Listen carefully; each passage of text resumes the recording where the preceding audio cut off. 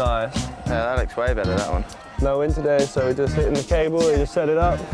Last year I enjoyed this so much, it was so much fun, so go give it another go this year. Sigbay's on it right now, nailing some sick shit. Boom! Oh, mate.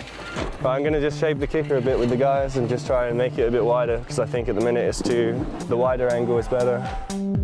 So it's a System 2.0 cable, which kind of goes back and forth, and it's controlled by a guy standing on the edge, and it goes back and forth along a track, which means that you can hit a kicker and a rail both ways, so you get like maximum time on the snow.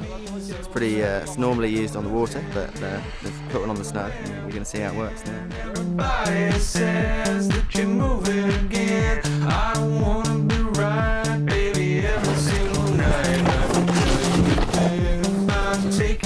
Ice burner. It's making me nervous. That was my first go for ages. It's kind of similar to like on the water, but Yeah. you just forget about your edges and stuff when you come in. The landings are a little bit more brutal as well, aren't they? Yeah, definitely. But it's kind of similar. I can deal with it. I think it's good fun. Yeah, the rails are pretty. It's pretty good. doable. Yeah. So strange, think I'm losing again. Baby, where have you been? Everybody says that you're moving again. I don't wanna be right. Lately I've been riding in the cable quite a lot.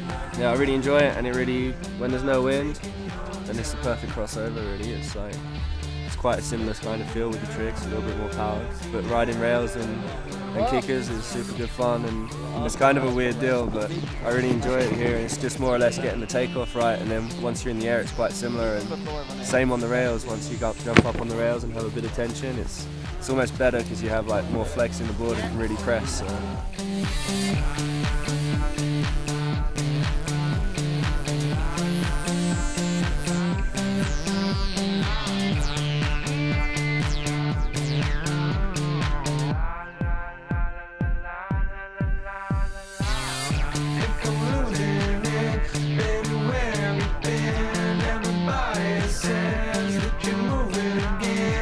Go big.